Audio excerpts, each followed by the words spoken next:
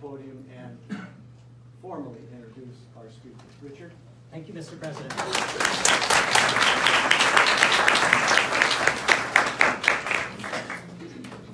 Well, thank you, President Sullivan, and thank you for your leadership in this area. And we look forward to your book on the First Amendment. So my name is Richard Watts. I'm one of the faculty who've been involved across the university to build a journalism program here. And it's a program that's going to build on the strengths of UVM and the great partnerships we have with media collaborations across the state, like D.T. Digger and other of the robust and rich media landscape that we have here in Vermont. Here's our plan for the afternoon.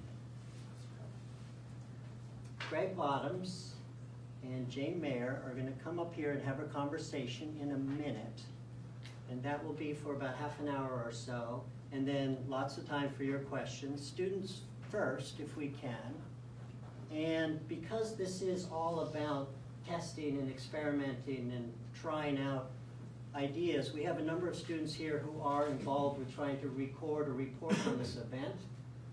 Taylor here, who injured his arm today, but is still here to try and build a podcast that we are going to try and turn around tomorrow and will be available wherever you get your podcast.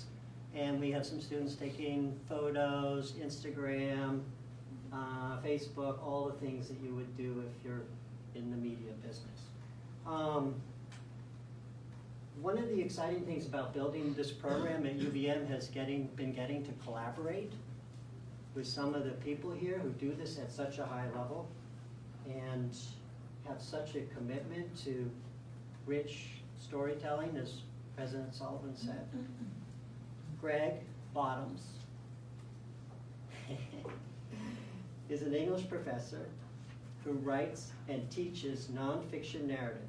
His books, which are stunning, include Angelhead, My Brother's Descent into Madness, The Colorful Apocalypse, Journeys in Outsider Art, Spiritual American Trash, Portraits from the Margins of Art, and several others for which he has won a number of awards, including an Esquire Book of the Year.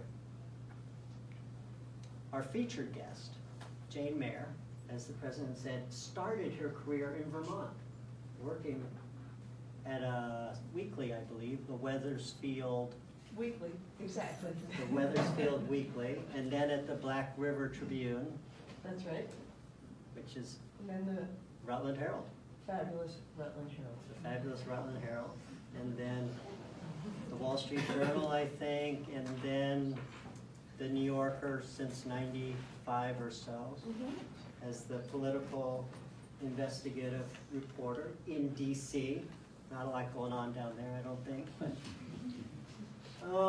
her books include Strange Justice, The Selling of Clarence Thomas, written with Jill Aberson, The Dark Side, the inside story of how the war on terror turned into a war on American ideals, and Dark Money, the hidden history of the billionaires behind the rise of the radical right.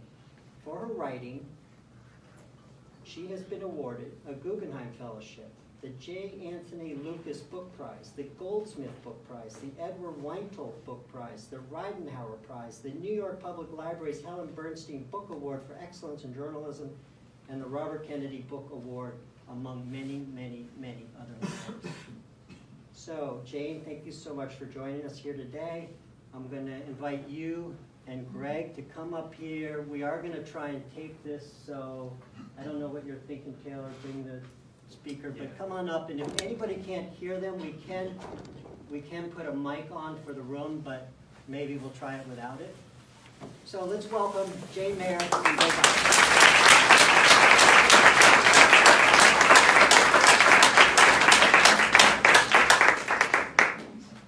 Okay, well, thanks very much to everyone for coming. Thanks to Jane for being here. I want to start, because there are quite a number of students who are interested in journalism here, with just if you could talk a bit about your path to journalism, what sparked your interest, your education, first opportunities. We just heard about your work in Vermont, but the things that were happening before that. Okay, well, first, thank you so much, It's so nice to be back in Vermont, I have to say. And it does always feel like home. And so I'm really glad to be here, and I'm glad to see there are a bunch of students. I hope some of them will become journalists, because it's been really a fun job to do, and also something that feels really meaningful, particularly at this point. So I didn't know that I wanted to be a journalist particularly. I kind of wasn't sure what I wanted to do, and it seemed like the one thing where you could continue to not make up your mind, because every day there's a different story and something happening out there. And so I was a history major at Yale, and I was very interested in American history and wanted to see what, how history was going to unfold. And I thought if I could just get in sort of near the arena, I could watch it. And but it didn't start in that particular grand spot, actually, for me. It started in earnest with my first real job at the Rutland Herald.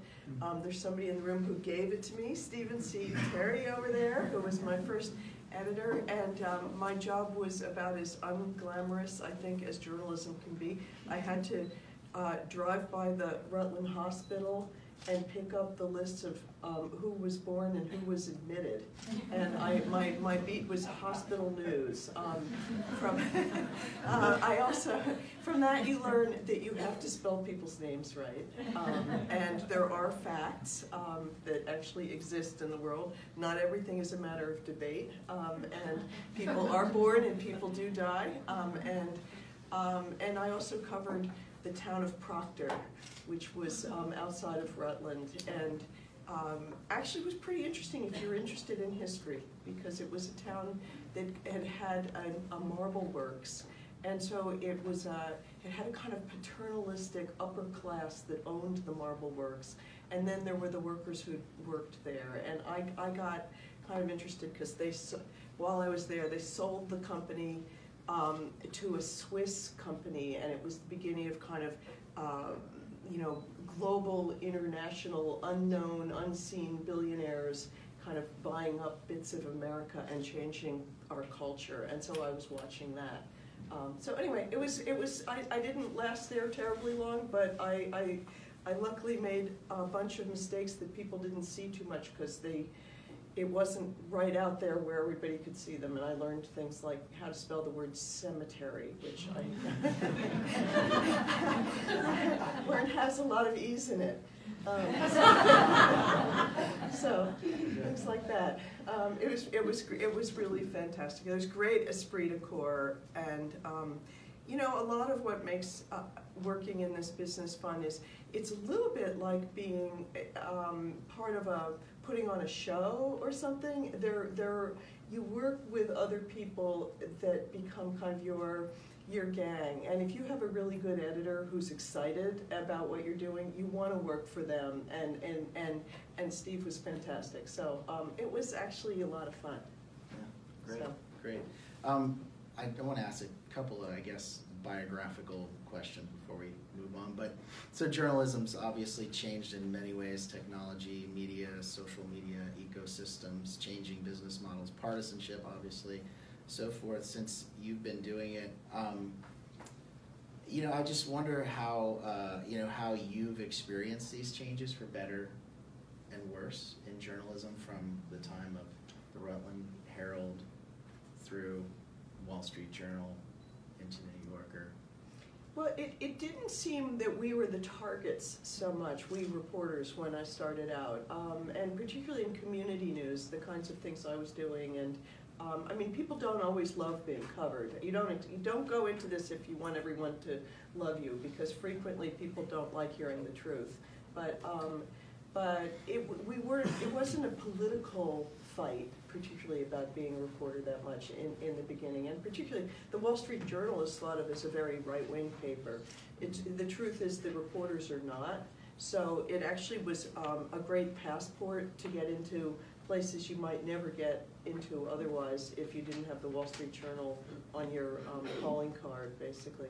But anyway, we've become increasingly attacked, so that down to more recently, when my last book was about the billionaires behind the rise of the right, and The stars of that book are the Koch brothers, Charles and David Koch. And when I first wrote about them in the New Yorker in 2010, I did profiles of them, and they attacked me just in a way that I'd never been attacked before, even after covering things like the CIA and torture. It was really remarkable how much of a sort of a political pushback there was. They hired a private eye who started digging through my life for dirt in hopes of trying to wreck my reputation. I didn't know it right away, but I discovered it one day when my editor, David Remnick, the New Yorker, called me and he said, you know, I've got a couple phone calls here, one from the New York Post and one from the Daily Caller, which is a right-wing website in Washington, and they say they have an expose on you and they need comment right away. And they were going to accuse me of plagiarism, and nobody in my career had ever done that before, and I didn't know what it was about, and it was really scary. I had until the next day to try to give them some sort of comment, and so I asked them to send me what the charges were, and I looked at it, and luckily it was just basically nothing. There were 4 sentences that they'd gone through 10 years of my work and found 4 sentences that seemed like other people's sentences. And so I called up the authors of the stories, the original stories, and one of them, I was trying to get a hold of them madly before, you know, getting back to these organizations with a comment. And I had to wake up somebody in the middle of the night to get a hold of her, and one guy was great. It was somebody from the Washington Post. He looked up the sentence and he found the story. And he said, you know, when I wrote about, I quoted it. He said, not only did you not rip me off, he said, in the next sentence, which wasn't included in this charge, you freaking quoted me by name. And he said, and when you did it online, you linked to my story. And so it turned out to be a load of garbage. And I was able to get the 4 people to put statements on the record saying that it wasn't true. But I sent that into these 2 news organizations. I took my dog for a walk, came back and looked at my email, and they said they weren't running with it. But it was close. It was unbelievable. It felt like a bullet coming at my head. And so I learned from that by 2010, the press was being targeted, and particularly the press that was trying to hold the right wing accountable, and powerful people in the right wing, oligarchs and plutocrats. Yeah. So it's gotten nasty feeling, but you kind of have to be up for pushing back. Yeah. Well, and you're sort of at a disadvantage, I think, because you believe in. You have a certain ethical demeanor, right? And you believe in facts and you believe in truth. And when other people aren't worried about that, it's really, I mean, any means necessary operation that makes it much worse. So to follow up on that, I wonder if just between 2010 and 2018, because really there's a huge rise in social media between that time and just attacks. And I want to ask you about, because I know some journalists, some female journalists who have had a lot of threats of sexual violence, and I just wondered if you feel like you're under a kind of constant threat, or do you just avoid social media? I avoid reading the comments on social media just for my sanity. No, I haven't actually. I tweet sometimes. I'm careful about what I tweet, or I try to be anyway. It's amazing. I think Twitter is just so incites you to do the wrong thing. But at any rate, I haven't been really worried ever in doing this job particularly. When I did the Kavanaugh story not so very long ago, a few weeks ago, where I wrote about a second woman who had allegations of sexual misconduct against now a Supreme Court Justice Brett Kavanaugh, I knew that Kavanaugh lived a few blocks away, and it felt a little uncomfortable to think, you know, here I am writing this thing that I know is going to make him very, very, very unhappy. It can feel a little personal sometimes, but it wasn't personal. It's just professional. But sometimes you wish they didn't know where you live. Right. Well, you know what? That makes me want to just ask about that since you brought it up. Can you talk us through the Deborah Ramirez, the reporting on that? The first, you know, the allegation, how you did that with Rutland Herald. Mm-hmm. The allegation, you know, and just processing that. And you spoke a minute ago about working with the team and working with editors. I mean, that was a hot potato if ever there was a hot potato. It was a hot potato. And I know you were, you know, you are meticulous. I know the New Yorker could not be more meticulous. My guess is that you even now feel very, very sure that her allegations are legit, and which that brings up other things about how it all turned out. But I guess my question is just, can you talk us through the kind of behind the scenes reporting on that, from the allegation and working on that? Well, it was very different from the story that people have in some ways. I mean, the story that's been put out, the narrative has been somewhat set by the Kavanaugh camp, and the story that they told was that Dianne Feinstein leaked out the Christine Blasey Ford thing at the last minute in order to have some kind of big surprise that was going to, you know, be nefarious. And it wasn't really like that at all. What happened was that Feinstein really didn't want to open up this story particularly. She thought that Christine Blasey Ford didn't want any publicity, and it leaked out organically because Christine Blasey Ford had spoken to so many of her friends.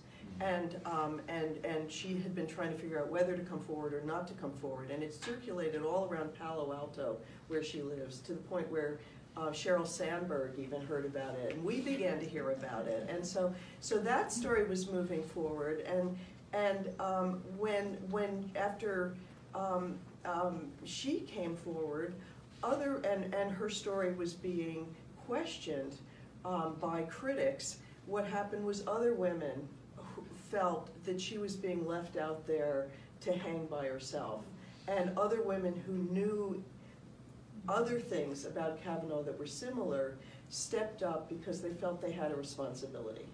And so we began to hear about some of these other women. One woman contacted me. This is not Deborah Ramirez, another woman who was the girlfriend of the man who was in the room with Brett Kavanaugh and Christine Blasey Ford in high school. He'd gone on to college. His college girlfriend came forward and said, he's lying to me. And then we began to hear about people at Yale who had stories. And I was at Yale. Ronan went to Yale Law School. We heard about Deborah Ramirez through sort of the way you always hear things. Friends talk to friends. It begins to bubble around. We checked it out. She was not sure that she wanted to come forward at first. She wanted to make absolutely certain that her story was right and that she remembered all the details. It had been 35 years before, and she'd been at a party at the time where there were drinking games, and she was quite intoxicated. And understandably, she didn't want to walk out into the public stage of the world and accuse somebody of exposing himself to her unless she was 100% sure of it. And so she was calling her friends saying, do you remember this? Did I tell you that? Do you remember this? Her mother, her sister, other people. And over a process of 6 days, she was talking to Ronan during this period. She felt strongly and clear enough about it that she wanted to come forward. And she'd also been working with a lawyer who assured her that she could be protected. And that was a big issue, also holding her up. She was trying to think about what she should do with her social media, what she should take down, how she should protect herself, whether she should change her phone number, move out of her house. All those kinds of things were going on. Anyway, she finally decided to go on the record. She was very strong about it by the time she came forward. She said there were a few things that were still hazy. We put that out there so that everybody knew there were some questions still about what she did and didn't remember. And meanwhile, what I was doing while Ronan was working with her was following that she wanted the FBI to come in and interview her.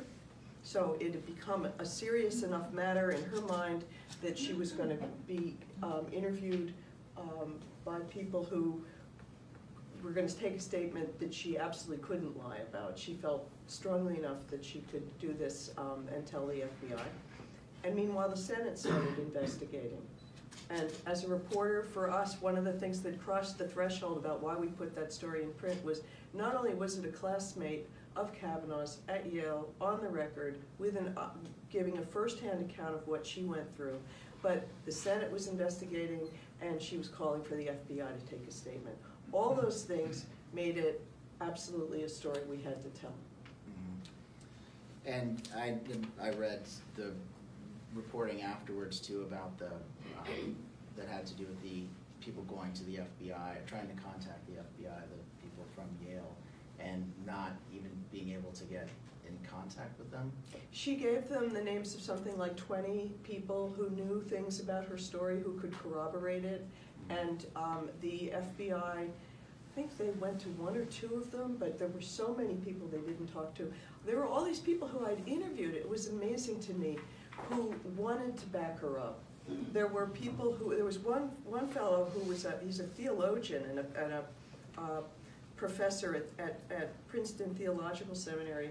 So a pretty upstanding person without a lot of politics one way or the other.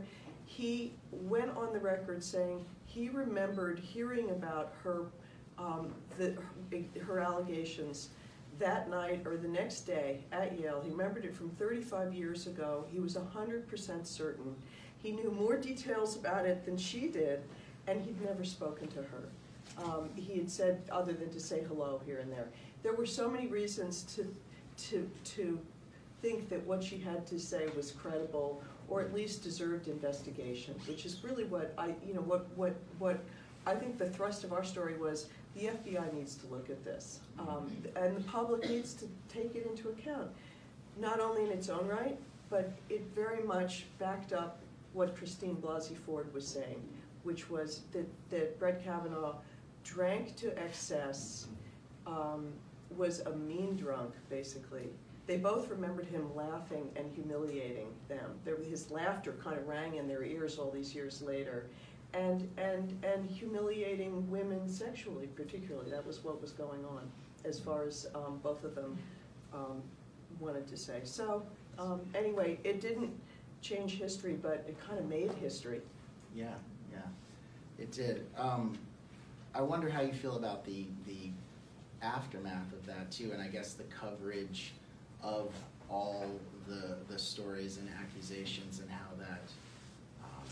I remember reading, David Brooks at one point in a column had mentioned, he sort of was lumping everything together, and the gist of the op-ed piece was the left overplayed it.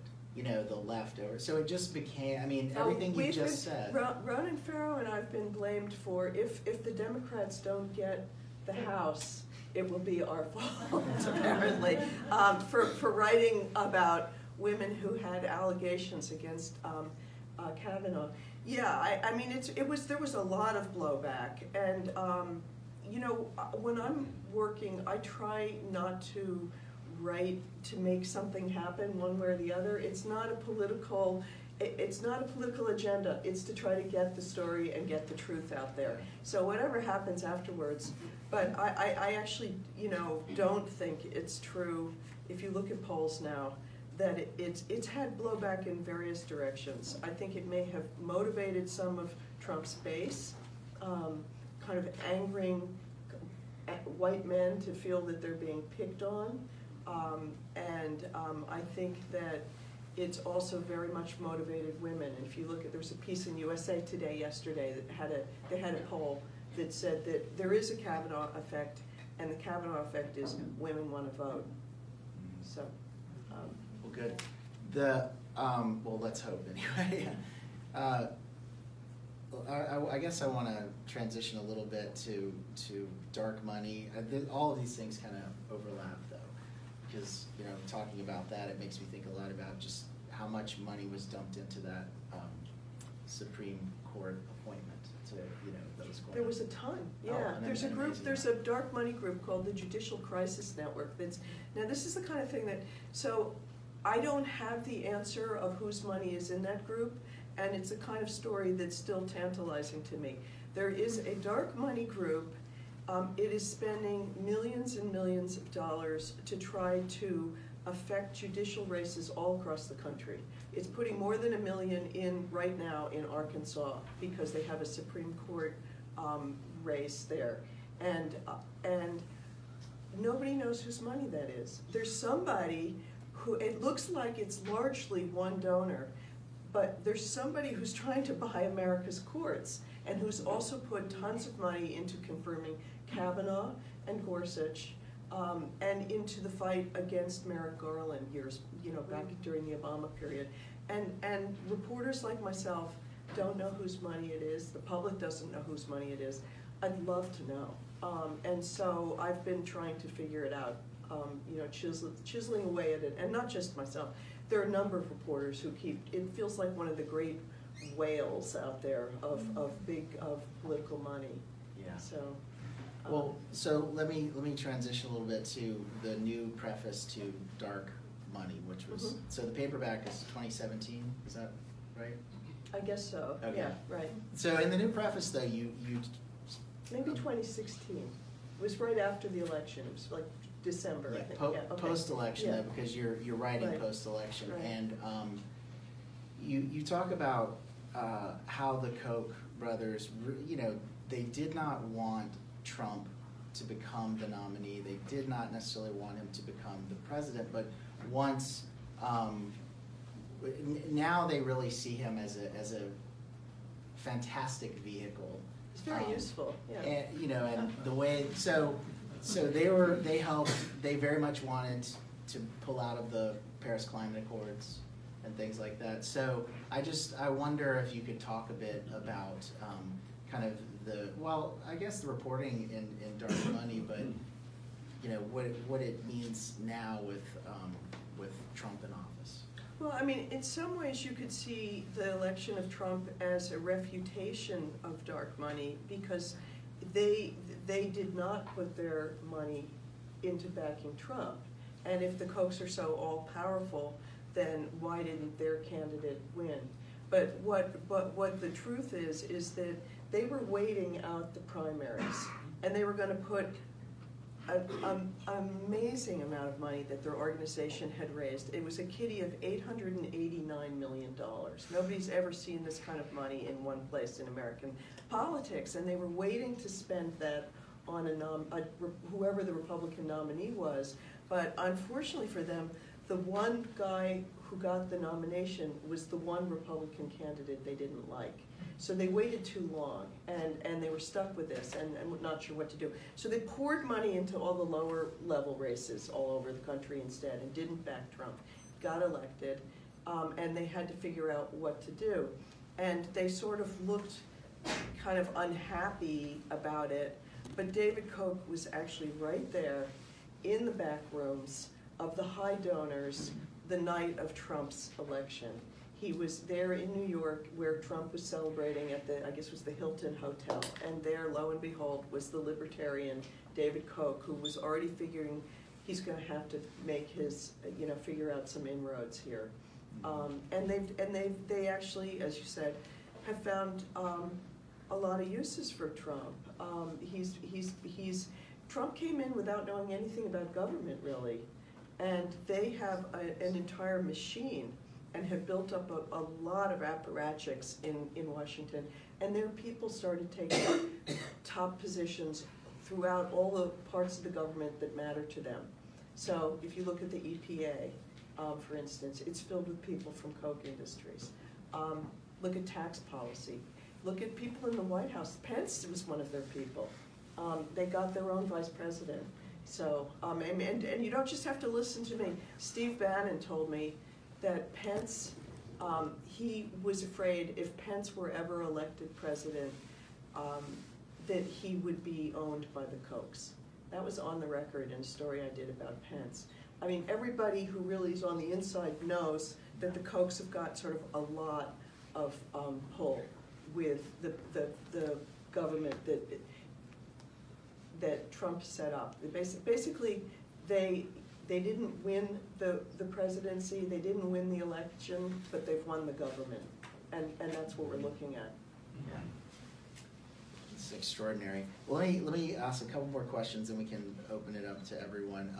I wanted to get you to talk a little bit about the recent piece on Kathleen Hall Jamison's research and new book, Cyber War, which is a fascinating piece. And if you could maybe just talk us through interviewing her and some of her findings. I guess the question that I have is, do you think, I'll let you talk about what her findings are, but I mean, do you think that her findings are going to maybe become the commonsensical way we look back on 2016 and understand 2016? So, I mean, I don't know.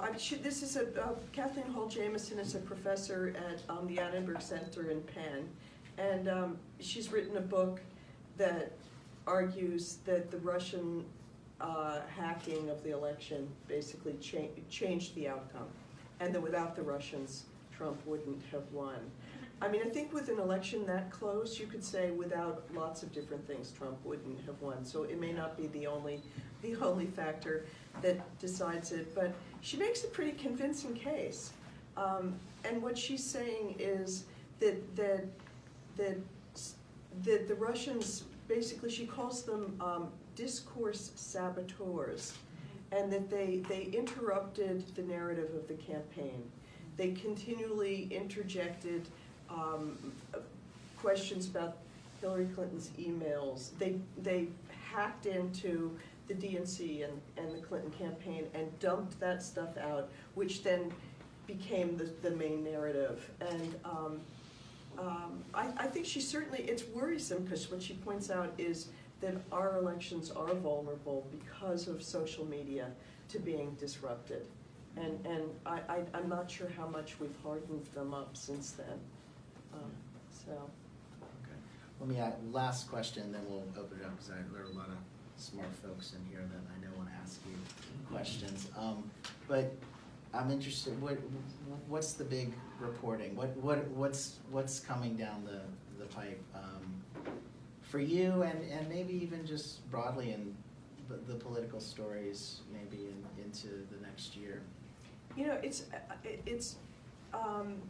It's a weird time. I feel like we're in limbo right now, waiting for this election, and we'll have to see what the midterms do.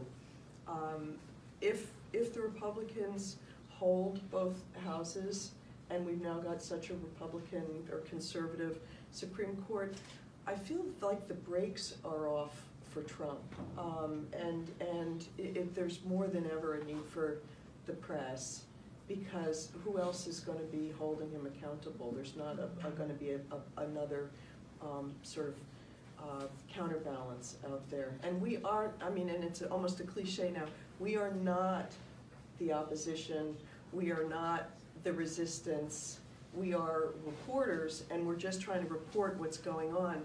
But at a point when you've got so many untruths coming out from the White House, and you're trying to correct them, you look like the opposition. And we always do, we are aggressive and oppositional no matter who's in power, because our job is to hold everybody accountable no matter who's in power. So anyway, I think we're going to have potentially a gigantic fight. It could get a lot uglier. And if the Democrats take the House, then they're going to be investigations galore, and then people with subpoenas will be able to get information, and they can do things that we can never do. We can call people up, but we can't subpoena anything. So. Yeah. So, you know, and Mueller's report's coming out, so we're kind of waiting to see if there really is anything criminal involved in the Trump campaign's work with the Russians or not. So. All right, well, thank you, and we can open it up to questions. Richard, if you want to. All right, first, thank you.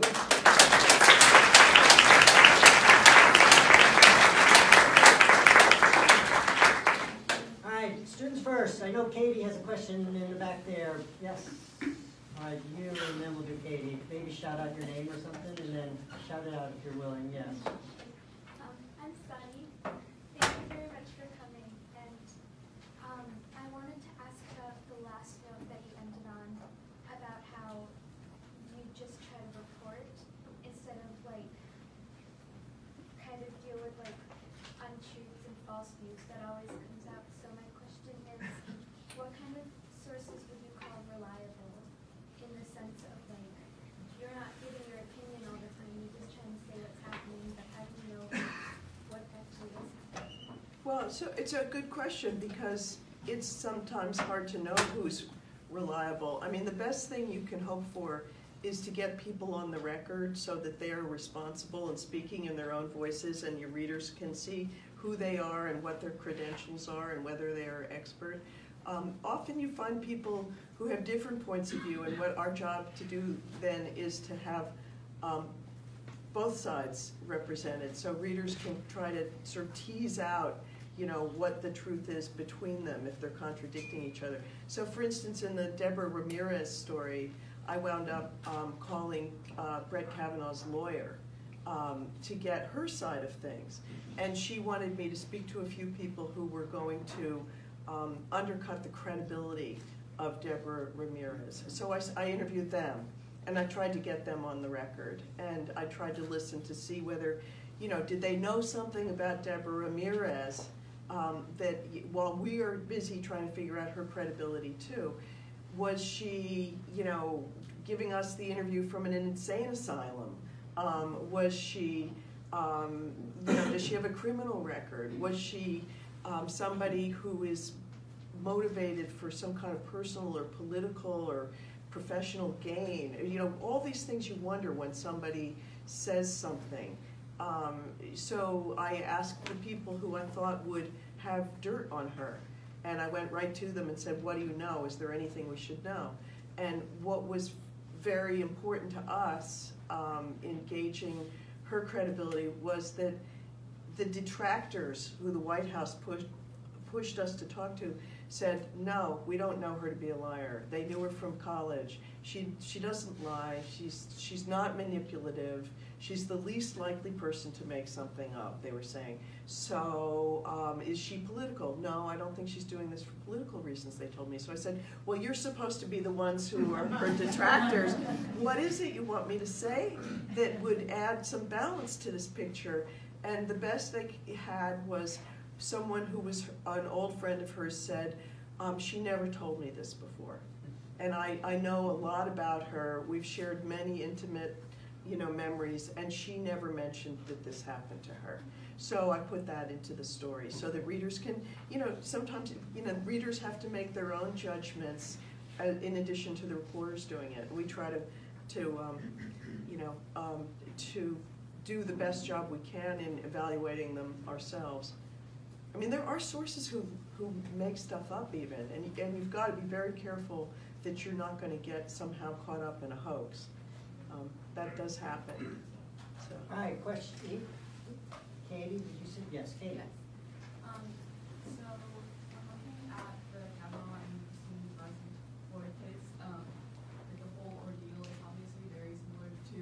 Can you hear me? Sorry. Yeah. Yeah, it's obviously very similar to You Needed Help case that you covered in Trade Justice. But did you find that something so similar happened again? Did you find that shocking in any way? And I also wanted to ask, like, from a way of covering the cases and looking at them, how did you approach them differently? Because I know they're different, but especially in this day and age, how did you approach that differently?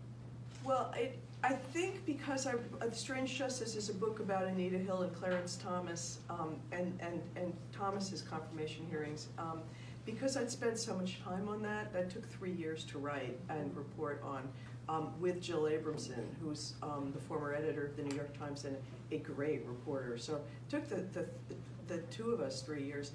And because of that process, I had some idea what to look for. And that part of what you find in these sexual misconduct cases often is, if it's a sort of a he said, she said standoff, one of the things that helps shed light on who's telling the truth is if there's a pattern of behavior. And so it made a difference to me to hear that there were other women, and I knew that that was going to be important. So when Deborah Ramirez's story reached us, we leapt at it to try to, see if it was true, get it in print if it was. Same with the other woman who was challenging Brett Kavanaugh from his high school story, the one who was the girlfriend of his friend at the time, and she was on the record too. Just looking for that whole pattern of behavior, I knew was going to be important, and there seemed to be quite a pattern, quite a bit more than I had any idea of. I mean, most of us in Washington have known about Brett Kavanaugh for a long time, and what was surprising was, having done, I must have interviewed dozens and dozens of Yaleys who were there with him. All this material came out that I'd never heard about him before. I mean, he was described in pretty shocking terms, and not very flattering terms by people, including his own roommates, who were on the record also. So anyway, all of that led to this filling out this picture that, in terms of the feeling of repetition of history, I mean, on the good side, other women came forward on their own. They in this Me Too moment, there's a sort of a sense of solidarity, and other women were going to just stand up and say, "Forget it. I'm not going to keep my silence. I'm going to speak up." So that was encouraging in some ways to me, but the fact that it came out the way that it did, and that there was never really a serious effort by the FBI to get to the bottom of it, and that the hearings, I mean, the process was designed by the Republican majority that wanted to confirm Kavanaugh. They wouldn't allow others to speak. And so it was pretty preordained how it was going to come out. I found that upsetting. I thought we'd come further after all these years. What is it? I don't know, 24 years or something like that, maybe more. But we'll see. After Anita Hill, there was a wave of women who voted, and so I am curious to see what happens in the midterms. Others, all right, Colin. Yeah, I'd be interested to kind of hear your thoughts on the ongoing trend in the U.S. of people searching for news sources that match the politics they already have. How would you try and fix that from your position as a journalist? Well, I think it's really important to talk to people who don't match your political views. I mean, and so, for instance, as I quoted Steve Bannon to you, and to me, it's incredibly important for me as a political reporter to talk to Steve Bannon, to talk to Kellyanne Conway, to talk to, I wanted to talk to the Koch brothers. I was really sorry that they didn't give me an interview, but when they didn't, I went to, as far as I could to find, I got to talk to childhood friends, and I've eventually, for the book, wound up talking to many people in their family. You really can't understand anything if you're only talking to one point of view, as far as I'm concerned. There's a whole process that this is part of, which is, it's just like what happens in any kind of research in the universities or in science or anything else. You need to gather all the information, maybe have a hypothesis, but then test it. And by the time you go public with something, you want to feel that it's right. Or if you're not sure, you want to have the opposing information out there. So I really deplore the idea that people are only talking to people who are going to confirm their biases. Good. By the way, students, chime in too on things that you care about, or journalism, why you're interested in journalism. I'm sure all of that is. All right, more questions or comments? 4. Yes. Sort of going off that previous question, admire the ways in which your journalism is so complex and investigating all of the different angles and how important that is. But do you feel that for a majority of the working public, sometimes news sort of becomes condensed to what you can watch on television or see on social media? So do you ever feel like your stories get flattened or condensed or summarized when they're presented in such a form? Yeah, I mean, we're kind of dinosaurs at the New Yorker writing these endless pieces that, and I have a daughter who's, just got out of college herself, and I'm incredibly happy she's actually reading the New Yorker, but we have to compete with much more concise and very, ways that news is delivered. I think a lot about how to make people read through all that material and kind of eat the spinach and hide it in there as much as possible. And partly, a lot of what I do is try to hang the complicated stuff on real stories. I mean, I have to believe that most of us are still interested in a great yarn, and that we're interested in other people. So a lot of the time I wound up, writing about other, characters. And so for instance, the Dark Money is a book about something that's just deadly dull, which is campaign finance, money in politics. You could so go to sleep reading about that. But what I was trying to do was wrap that around the story of a couple of the richest and most calculating men in the world who have used their fortunes to try to obtain power and push this country in a direction that a lot of people, the majority of people in the democracy don't want to go in, but they've used their money to push it there anyway. And so that becomes kind of a yarn, and it's a story about willful people and kind of amazing characters. So anyway, I'm hoping that drags people through these stories. The dirty secret of the New Yorker is we get paid by the word. So if you ever wonder why did they use 10 words when they could have used one?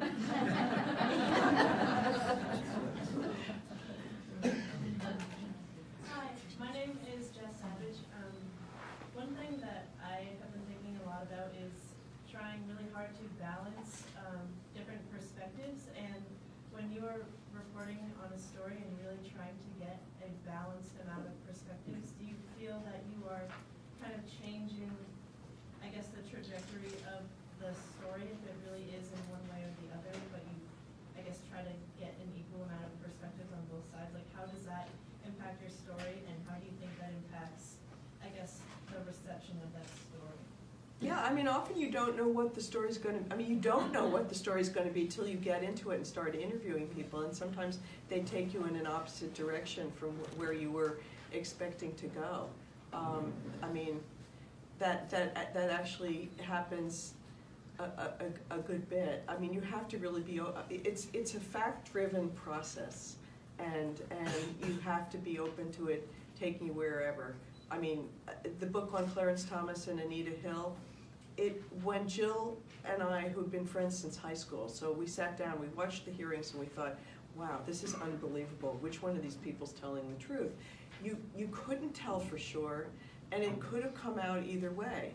It could have, there were a number of people saying that Anita Hill they called her an erotomaniac who had, fantasies about of Clarence Thomas and had made this whole thing up. So, we had to speak to a lot of people who knew her to find out whether or not that was true.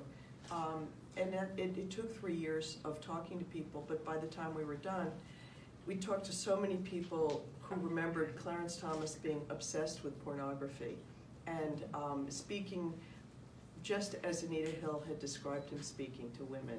And it even got to the point where we knew what his favorite pornographic films were, and I was getting engaged right around this point, and somehow one of my friends for an engagement present found one of his favorite porno films and gave it to me. So it's called Big Mama Jama. But I mean, that's research. I mean, see, there are some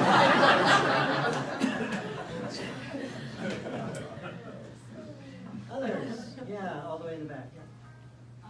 Hi, I'm Zoe, and I read Dark Money as a high school senior last year, so you definitely succeeded in not making campaign finance dull enough that I was able to read it. But I know I was reading it and I found a lot of the stuff in it like very scary because like it's so like above you and it's all these powerful people and you feel like you had no idea this was happening. And I know you mentioned you were like investigating them in 2010 before the Tea Party really, well, when the Tea Party was really taking off, when they were starting to, on their track to flip Congress, which they succeeded in 2012, and like when the Koch brothers were kind of starting to come into the public eye. So do you ever, and this can go for like different topics too, do you ever feel like as a journalist very like helpless and very frustrated and feel like you find all these things that are scary and you don't know, like even if you're reporting on them, you feel like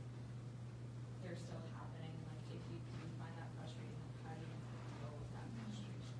I mean, it is frustrating sometimes and tantalizing. I mean, I still get doors slammed in my face and show up at people's houses to try to interview them, and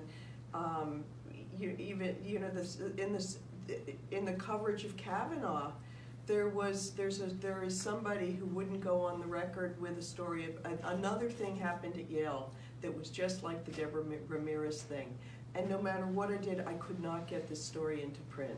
I tried. I went to somebody's house to try to talk them into it. There was just, it's just you can't always get it, and that's frustrating if you feel like the truth's not coming out. But it's always interesting.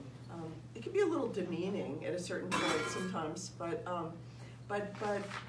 it's fun to hear how other reporters do it. I remember hearing Bob Woodward talked about how there's a special time when he likes to phone people. It's right before dinner. Basically, he's hoping to call them after they've had maybe a cocktail. and so I tried it once or twice, and literally once, I got somebody and I could hear like the clinking of ice in the glass. And I'm like, yes, this is going to work. It did. So, but it doesn't always work. Others? Yeah, all the way in the back. I have a question maybe a little bit more on your national security reporting. Going back to, I think, the first question that was asked about the reliability of sources. It seems like different outlets and different reporters kind of have different positions on quoting people anonymously, especially in positions of power. Do you have a rule of thumb or perspective on that? I mean, you always want someone to go on the record. So it's kind of a unconscious equation in your head. How good is the information? If it's really good, then you may use it anyway when somebody won't go on the record. There's certain other rules. You're not going to put something in print that's an ad hominem attack on someone without their name attached to it. It's not fair, and it's kind of dirty pool. So you're not going to do that. But the problem is as we're at a moment like this when there's a lot of fear attached to government. There are a lot of people who can't afford to speak on the record. They know they're going to be fired, and I've got, it's gotten really so what I think of as kind of almost un-American. I was a reporter behind the Berlin Wall right before the wall came down briefly, and people there had to be so careful about what they said and how they got, to make sure the authorities didn't see them speaking, and it was very elaborate to try to get a hold of people. So I think of that as kind of the kind of thing that happened under the bad old days of communism, and so I'm surprised to find here in this country now so many people who they worry about speaking to you on the phone. They don't want to put anything in email. You know, they're downloading apps like Signal, which is actually a great app. But people also, some people won't even do that. You have to try to find a way to meet them in person. And I've done that with, I've had to do that with people who want to tell me things that are going on in the White House, but they don't want, they just can't risk having anybody know. A few more. Yes, Tricia, any rubbish? I'll come back to you in a minute. That student up there, all the way in the back. Throw it out there. And by the way, is my sign-up list around there somewhere? Can you keep it moving? Send it up to Adrian, maybe. Yes, please. Hi, I was wondering, in the growing sort of antagonistic battle between the current administration and the media, I wonder if you think that there's any way to sort of return to a point where people can trust the media while Trump is still in power, or whether you think it has to wait until he leaves?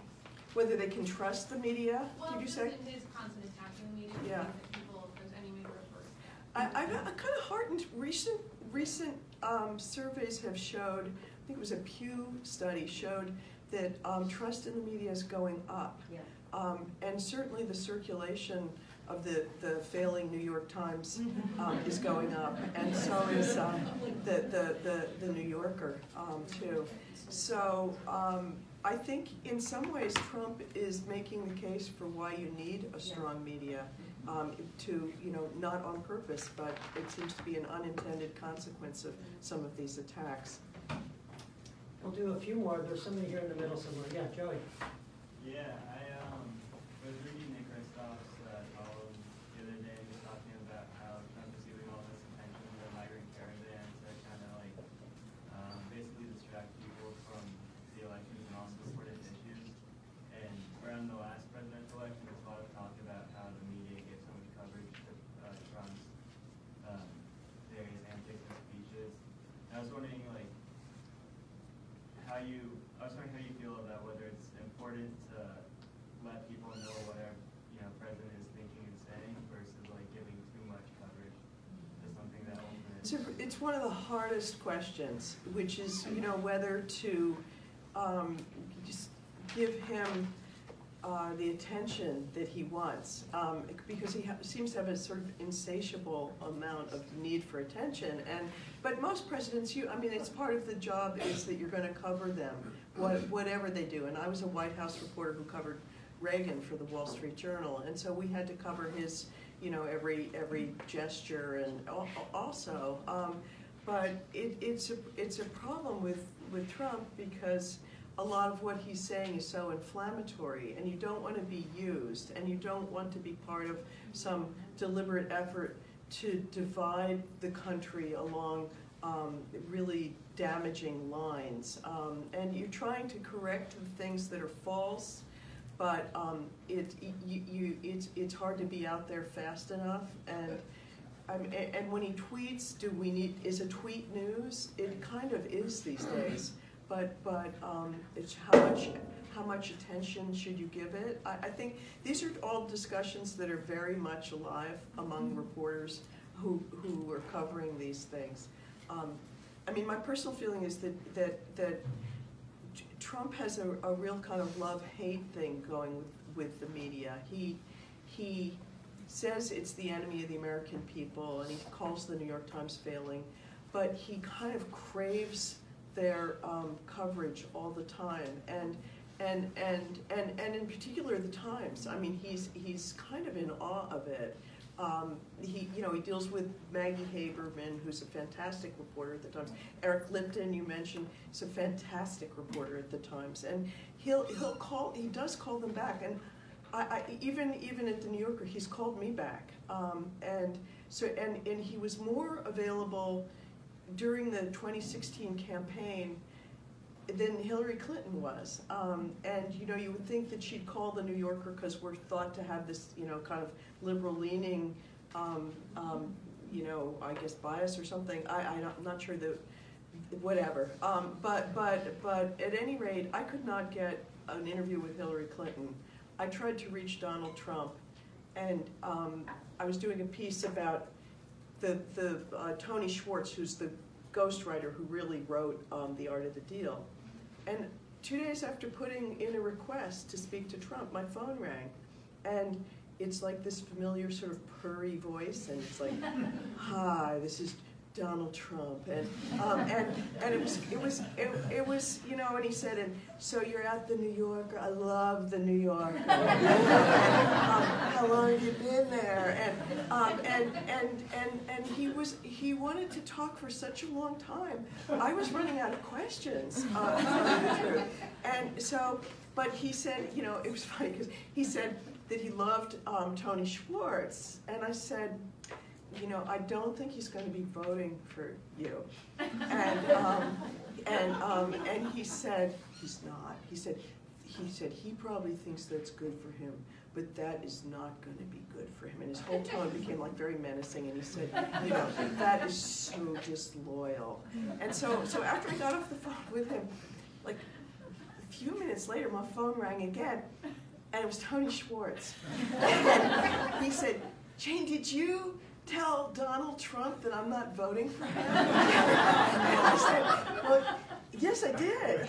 It's true, right?" And he said, "Well, yeah, it's true, but I haven't talked to him for like 25 years, and he chased me down in my car on my phone, and you know, told me how disloyal it was." And he said that some reporter from the New Yorker, he said, had told him this. He said, "And by the way, it's a failing publication that nobody reads."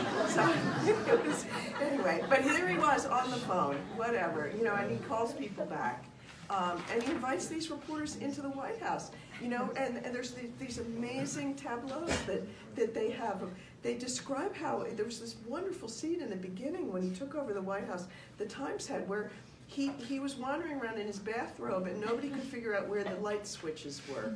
And so there were sort of darkened hallways, and he invited Olivia Nuzio recently in from New York Magazine, and you know, just it's for someone who hates the media, he wants the media to follow everything he does. So the question you asked originally is, should we? And it's really a hard one, and I think we're trying to work out the answer. I wish I had it, but I don't. So, Greg, I'm thinking just a few more. What do you think? A few more questions? Yeah, that's fine. That sounds good. Trish. Yeah, 2 questions. First of all, you said the Koch brothers didn't win the presidency, but they won the government. I'm wondering about the other side of the equation, all the people that stayed in their jobs and have lasted through a couple of administrations, what their relationship is with the Koch brothers people, and if they can slow the thing down, slow the train down. That's question number 1. Number 2 is, what is your daily media diet? And what would you recommend to college students here who want to be journalists? What should they be reading every day? So the slow them down people are, I suppose, what the Trump administration looks at as the deep state, and they do, you know, they do exist. There are people who are non-political appointees, who are subject area experts, who are in the government, and they make it work. There's a really good book. It's actually a series of articles that became a book by Michael Lewis. I don't know if you guys have read it. He's a wonderful writer, really entertaining, and it's about what these people in government really do. And basically, they keep you from having meat that's going to poison you, and water that's going to, you know, pollute everything, and nuclear weapons that are in unsafe condition. And it's a great book that describes what the bureaucracy does. And so yeah, they're there. I mean, their job is to work with the elected people, and they have to, you know, in some cases it's causing huge tension when the people who come in basically want to destroy the bureaucracy that they are running. It's been very tense and interesting, and those are some of the people who won't go on the record, but who you need to talk to as a reporter. As far as what I read, I try to read a really wide variety of things. I'm unfortunately an incredibly slow reader, and so I wish I were faster. If I could change something, it would be that. but I read the New York Times, I read the Washington Post as sort of the basics, and then I read the Wall Street Journal, and I you know, daily I look at all three of those. And then on Twitter I follow about 500 different places and writers, and anybody could go up and look and see what I follow. It's a range from far right, you know, places to some pretty far left. I feel, you know, I keep in touch. I hear more from those people, so I'm more trying to cover for the people, you know, keep in touch with the people who might not be talking to me, to see what's out there. So that's sort of my daily diet. I'm married to the Washington editor of the New York Times. So I hear a lot about what's in the news, even without reading, for better or for worse. Colin, did you have a question? I guess going back to the 2 questions ago, you mentioned kind of having to decide how much you want to be putting out into the media versus, I think earlier you were talking about how a lot of your job is not really thinking about any political background with what you're putting out. And I guess if you could talk a little bit to, is it, I mean, I guess, should the media be worried about the amount of time that they're giving individuals rather than just trying to get as much information out as they can? Well, I mean, what I'm writing for, instead of trying to push, you know, serve a political group particularly, is for readers. So I'm trying to keep the readers always foremost in my mind. And so I think, like, any time that you're, you know, overly reliant on one source, say, one place, it's you know, you can become too dependent and too lazy if you just call the same people over and over again. I mean, there are sort of known blabbermouths who are very helpful. Sometimes they're very smart people, but, you know, you feel I mean, especially when I was a newspaper reporter, you know, you want to write a 25-inch story and you're only at 18 inches, there are a few people you can call and they'll always give you a quote. But your editors are usually onto it. And so after a while they say, you know, could you stop, you know, do you always have to call the same person? So you should try to get a variety. Real people, the people who are not the professional talkers, are often the most interesting. I mean, you just have no idea what people are going to tell you when, you know, you cannot, just like you can't really predict. You may sit on a bus with people and kind of wonder who they are, and the thing about being a reporter is you can actually go up to them and start talking to them and ask them, and they have amazing backstories. And so it's very good to get out and do that and talk to the unexpected person, get out around the country and talk to people. I really enjoy that, and get around the world, I mean, really. So, and it keeps the writing much fresher, too, if you can do it. So, It seems like kind of a nice place to stop. Do you have, Greg, anything you want to add or conclude with? I had questions about, we don't have enough time, lying and the way, you know, the idea that Donald Trump told 170 lies in the second week of October. And I mean, it does create, I mean, he's a sort of genius of media, I think. I mean, that is his genius, is just the sort of... He's good at it. It's a mistake to underestimate him, I think. And he's good at speaking. At those rallies, you watch him. He's an entertaining guy. He can be funny. He knows how to work a crowd. I mean, I think, you know, there was a really interesting thing about lying that I was just looking at, I'm sorry to say Twitter, right before I came over, but it was an interview with Scaramucci, who was briefly his, you know, I guess, what is it? 20 days. 11 days, 12 days, how many days was it? I can't remember. 11? Whatever. But Scaramucci was just giving an interview where he said, Donald Trump, he doesn't lie like other people lie. He lies deliberately. He does it, and I think this is right, he's lying as a strategy. It's not, you know, there are a lot of reasons that people lie, but there aren't too many people that sort of deliberately lie strategically like he does. And to some extent, he's lying in order to undercut the idea that there is such a thing as anybody telling the truth.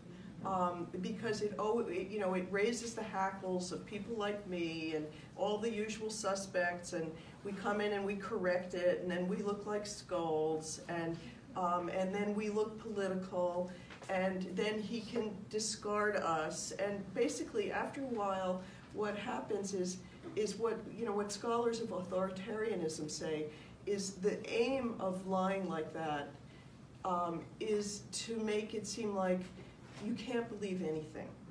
You don't know what's true anymore. And when nothing's believable, as the quote is, everything's believable.